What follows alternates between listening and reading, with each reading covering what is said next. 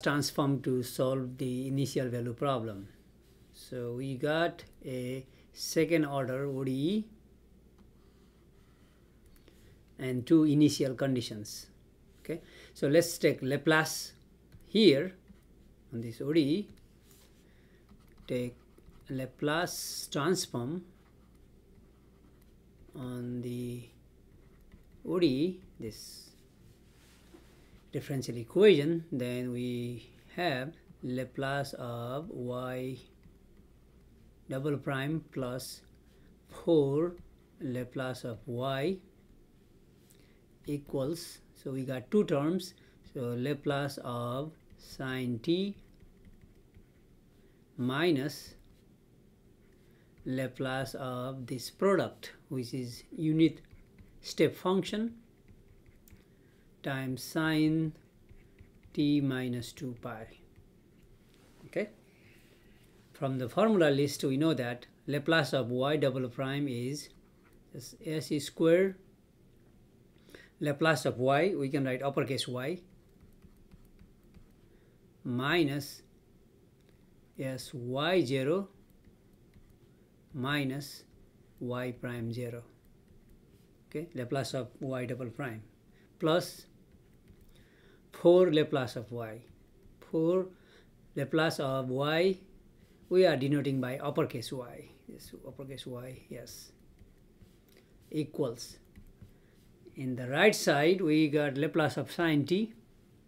Again, from the formula list we know that Laplace of sine t is 1 over s squared plus 1 minus, so this is a product, but we have unit step function, so all we have to do is take the Laplace of sine of t minus 2 pi, t minus 2 pi. Okay, they match. That means it's kind of good news for us. You know, when we have ut minus something a and a function which is also t minus a, and when we take Laplace from this one we get e to the negative as, and this one, since t minus a, we take Laplace of simply of t, so t minus a plus a, which is ft. So in this case, from this unit step function part we get e to the negative 2 pi s, okay, t minus a, e to the negative as. Now we take Laplace of sine t, because negative 2 pi plus 2 pi, that shape would be just cancelled, so sine t. Laplace of sine t is like the previous term, 1 over s squared plus 1. Okay, if you can follow this, then you need to go back and review Laplace transform. This is how it works. Okay, now we use the initial conditions. Y at 0 equals 0, so this term goes to 0. Same here because of these initial conditions. So from these two terms we can factor y, which is Laplace of little y, and that leaves s squared plus 4 equals this in the right side. Now we want to isolate y.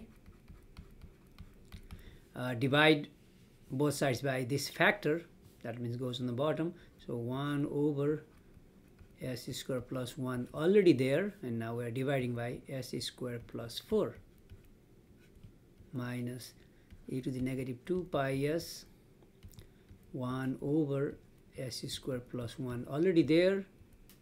Now we are dividing by this. Okay, in fact we got the same thing, same fraction here. Maybe we want to work on finding inverse Laplace of these two, so that we don't have to write twice, or we can write twice. This is in fact Laplace of little y. Okay, now when we take inverse Laplace of both sides, we recover this little y. That's our answer, because that's what we are asked to find. Solve means find the unknown variable y. So just to simplify our work, because they appear in two places, we can just let, okay, say some function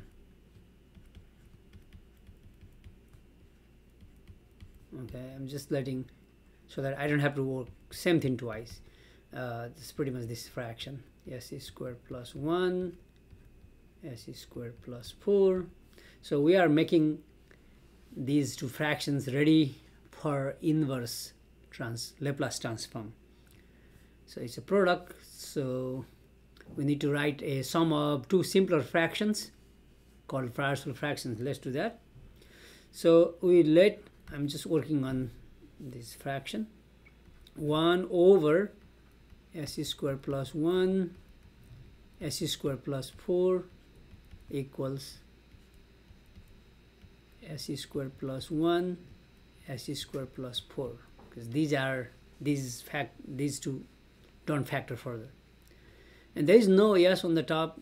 In general, we were supposed to write, okay, degree 2 means degree 1 on the top, but there is no s on the bottom, and we got s squared in both uniform, so we don't need that. We can just work with a. That works a and b. Okay, if we let this, then now that means we multiply through by the common denominator, so 1 equals a times s squared plus 4 plus b times s squared plus 1. Now we want to equate coefficients from both sides, because no s value makes this thing 0. Okay, this is a s squared plus 4a, same thing here. So these two terms have s squared in common, so a plus b, 4a plus b, just a number, 4a plus b. I don't have to put parentheses. On the left side we got 1, and we can always add 0 times this one. Now this means 0 equals a plus b, because we are saying left hand side equals right hand side, and 1 equals this. Okay, a plus b equals 0, and 4a plus b equals 1. Now need to solve. So a plus b 0 means what? B equals subtract a, negative a. I'm going to plug that in here. So 4a plus b is same as minus a. B is minus a equals 1. 3a equals 1. So a equals 1/3. So a is 1/3. So b is negative a. So b equals negative 1/3. Okay. So now we are able to write this complex fraction. We denoted by g as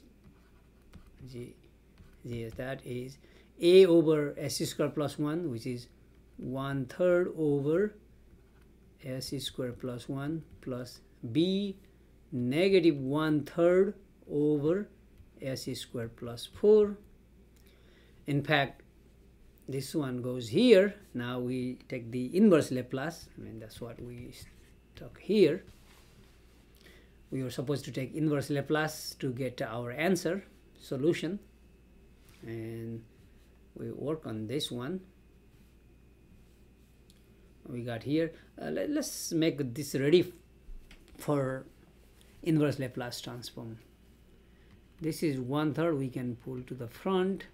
That leaves 1 over s squared plus 1. Oh, 1 over s squared plus 1 is Laplace of sine t. So inverse Laplace of this is just sine t. That's good. Minus 1/3 can be pulled to the front, and we have 1 over s squared plus 4. If we have 2 over s squared plus 4, that's 2, means that would be Laplace of sine 2t. But there is no 2, then how about multiplying by 2 and divide by 2 as well? Okay, 1/2 times 2 is just 1. So this is legal. So this is, let me write in this way, 1/3. This is pretty much Laplace of sine 1t minus 1/6 Laplace of Laplace of sine 2t. Okay, so this is here, by the way, this for these two. So I'm going to go back thus. So let me write down y was gs, which is now this big chunk, 1/3 Laplace of sine t minus 1/6 Laplace of sine 2t. So that is here for the first part. In fact, we found Laplace, inverse Laplace of this, I mean almost there, minus e to the negative 2 pi s minus e to the negative 2 pi s, and same thing means this whole thing, times, now we got two terms, so let me put in bracket, so 1/3 Laplace of sine t minus 1/6 Laplace of sine 2t.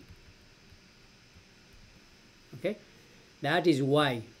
We know that uppercase y is Laplace of little y, and our goal is to determine lowercase y. So we take inverse Laplace of both sides. Last step, take inverse Laplace of both sides. That means we recover the function y, and that will be our answer. Okay, so take inverse Laplace. Oh, these things are clear. So 1/3 Laplace of sine t, take inverse Laplace means sine t, minus 1/6 sine 2t, minus, now here we got a product, this one and sine Laplace of sine t minus this one, but if we go here and see, we can just compare what we did earlier from going here to here. U t minus 2 pi sine, same thing, t minus 2 pi, when we do that, this one produces e to the negative whatever that 2 pi s, and we only take Laplace of sine t, which is 1/s² plus 4. So when we go backward, inverse Laplace of this one is and sine t, but we need to write sine t minus 2 pi to match with this one. Okay, it's a little bit, so we might have to review inverse Laplace transform. So in this case, this 1/3 is 1/3. This is going to produce this unit step function u t minus 2 pi. Okay, 1/3, let me put it deep inside. Okay,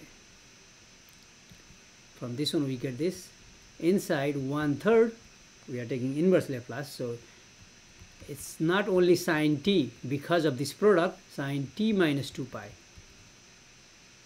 minus 1/6, take the inverse Laplace, because of this product, it's not only sine 2t, sine 2t is t minus 2 pi, in fact 2t minus 4 pi, and this is this unit step function times this one. So this y, this whole chunk, is the solution of the given IVP. Okay, final.